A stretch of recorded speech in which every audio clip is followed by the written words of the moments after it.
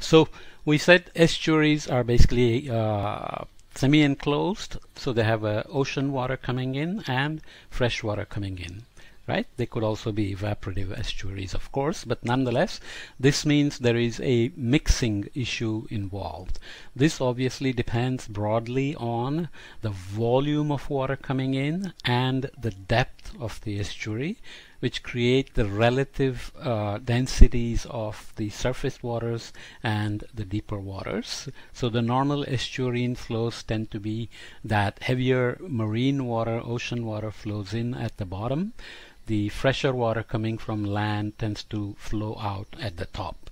We'll see that there are exceptions to this, but nonetheless, when the estuary is fairly shallow and the freshwater flow is not that high, the winds are able to mix it up and the density contrast is not so strong, so you end up with this kind of a vertically mixed estuary. So you can see that the salinity is fairly well mixed down to the bottom, which is shallow, 10, 20 parts per thousand, 30 parts per thousand, to the mouth of the estuary where it mixes with the ocean and becomes the normal ocean water, which is usually around 34, 35 parts per thousand, as we learned before, correct?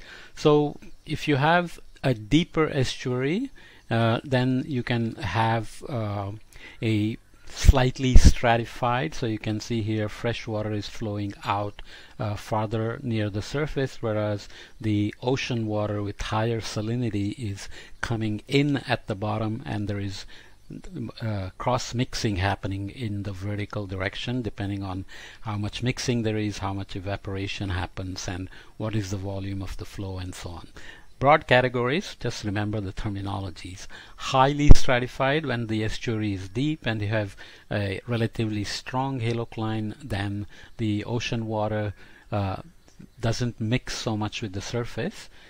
This again depends on what is called surface turbulent kinetic energy, which is a combination of cube of the wind speed, because wind can stir the water, and buoyancy forcing means heating or cooling. For example, heating will make the surface warmer and stratify the water more, whereas cooling, let's say by evaporation or wintertime heat loss, can make the densities heavier and can facilitate mixing. So highly stratified here shown, salinity decreasing again towards the mouth and heavier water coming in and very little vertical mixing. You get a salt wedge when a very deep, very high volume of water comes in to the head of the estuary and basically pushes against the ocean water and creates this heavy salt wedge. You can see here the brackish water of 10 parts per thousand is going all the way to the mouth of the estuary. Okay, and the ocean water is being restricted close to the mouth of the estuary, and it's mixing up with this high volume of fresh water. Okay, so quickly moving on to the estuaries and human activities.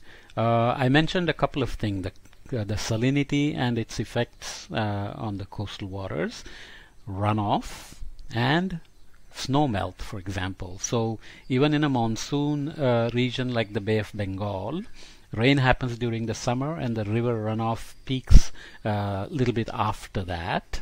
So the species that live in the estuaries or open ocean and come to the estuaries for some part of their life cycle are used to these seasonal variability in level of salinity, which is also often related to the level of oxygen in the water, because the oxygen is also dependent on how much sediment there is, how much mixing happens, etc., etc., right?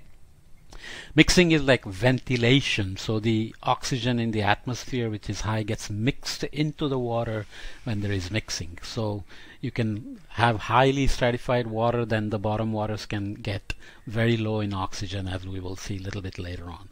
That is not good for life. So important breeding grounds for many marine animals does occur in the estuaries. Crabs, things like that live on the bottom, or they are reef builders like oysters, clams, and so on. They cannot move very fast. So if you start to perturb the system, then you begin to kill them. Okay, whereas some fish can of course run away, but their life cycle can get disrupted if there are perturbations by human activities.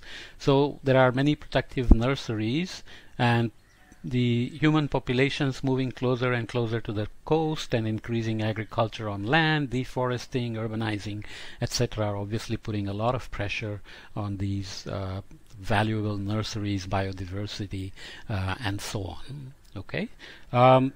And those are very finely balanced, because when a fish, let's say, goes and lays eggs, it wants to make sure that the eggs just don't float away. They have to be, circulation has to be such that they have to be contained, and the salinity conditions, friction, etc. have to be a certain level, like the grunion we saw, which were hatching the eggs on during the spring tide in the sand, for example, right? Those are very finely tuned evolutionary features, and when the eggs hatch, they immediately, the larvae immediately start looking for food, but there are other creatures which want to eat the larvae. So the evolution has optimized all these things, circulation, food availability, predation pressure, and so on. So when humans perturb the system, they perturb all these things. Okay, so Columbia River estuary is one fine example. There are others that we will look at, Ganga, Brahmaputra, Nile, Mississippi, and so on. So it produces this big salt wedge estuary by bringing in so much water.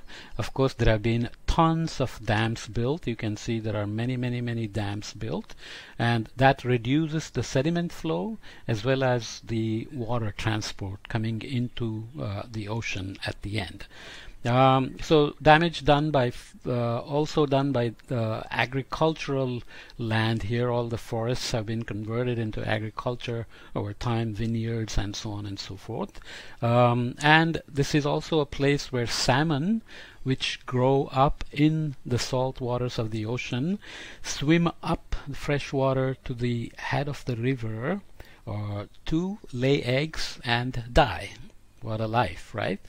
And then the baby salmons have to swim back down into the ocean, grow up, and then they go back when they are ready to lay eggs and die. So this is completely damaged, and there are of course advantages: energy production, shipping for logging industry, water for agriculture. So humans want things out of the systems, but they don't always worry about who else is using the system other than them. So the coexistence part is not always easy. So salmon ladders and so on are built so that the fish can swim upstream. Yes, salmon ladders, that's what I said.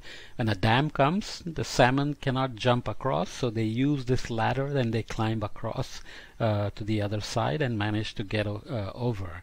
Obviously their life cycle is affected by this, and I will stop there because the Chesapeake has its own interesting story, especially because it's in the neighborhood of the nation's capital, right?